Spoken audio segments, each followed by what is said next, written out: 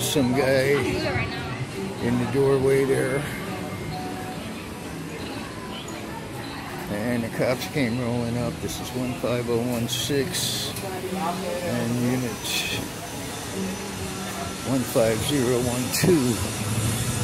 And that's the same doorway that I got. And we're all on the same page because I'm going to be, ID I don't know how you guys want to divide this, but basically, I don't see them ID me and in the Ben guy. are all, He just told him to leave and he's picking his stuff up.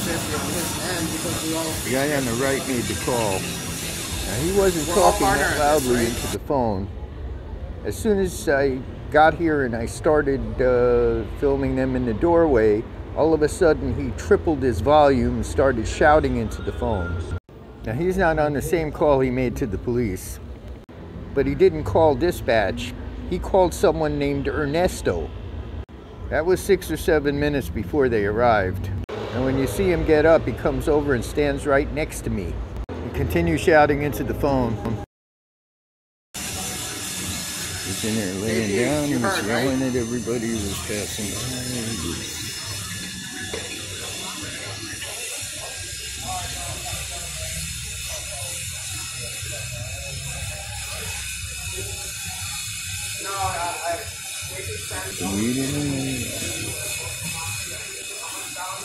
Now, he was obviously deliberately trying to stop me from hearing or recording any of the conversation between the cops and the guy, and trying to make sure my narrative couldn't be heard.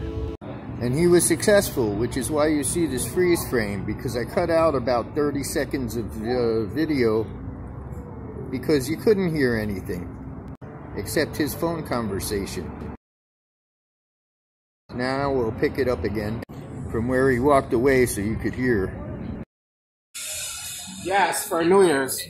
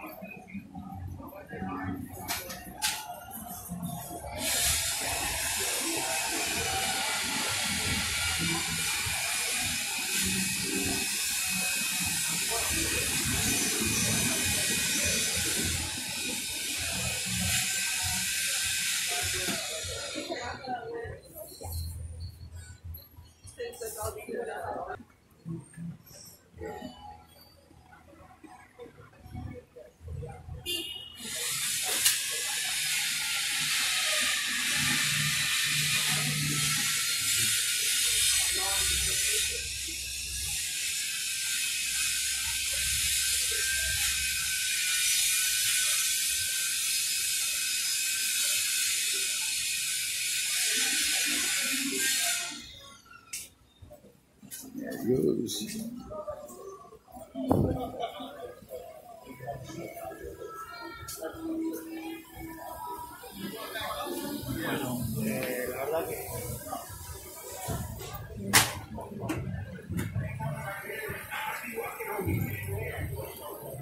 The cop gave me a look, but he never said a word.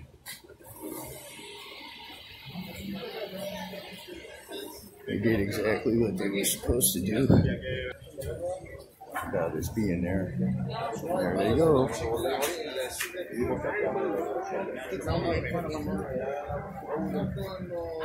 No trespass warning. They just told him to leave and he did.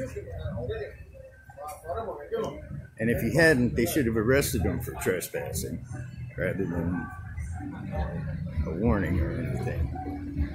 This is the problem I had with Llamoca that time. You're supposed to tell me to leave and then arrest me if I didn't, not ID me and give me a trespass warning like he did, and tell me I'd be arrested if he didn't, if I didn't produce the ID. These guys handle that properly. Once they arrive, the problem is with the way they got there, because dispatch will have no record of a call. That's a big problem with this department.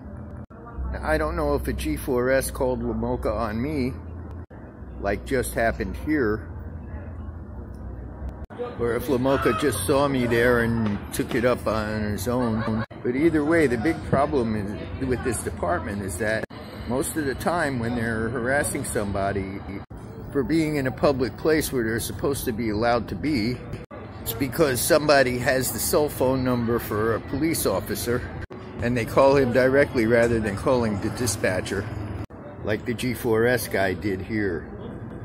Or I'm assuming the guy was G4S because he was dressed in all black and that's the uniform they're using today. That's what happened when the doorman at Harats called and got me illegally trespassed from the sidewalk in front of BurgerFi. And that's what happened when Major Dilatory got me in the park because Herbert Hoffner called his cell phone and had Palacios come up and illegally search me and plant the crack pipe on me so they could trespass me from the park. I'll put the link in the description to the BurgerFi video and to the Llamoca video. Unfortunately, there is no video of the incident in the park. None of them had body cams on. Well, that's it for this one. I'm out of here. This is Miami Beach Audits. Remember to like, share, and subscribe and hit that bell notification. I'll see y'all on the next one.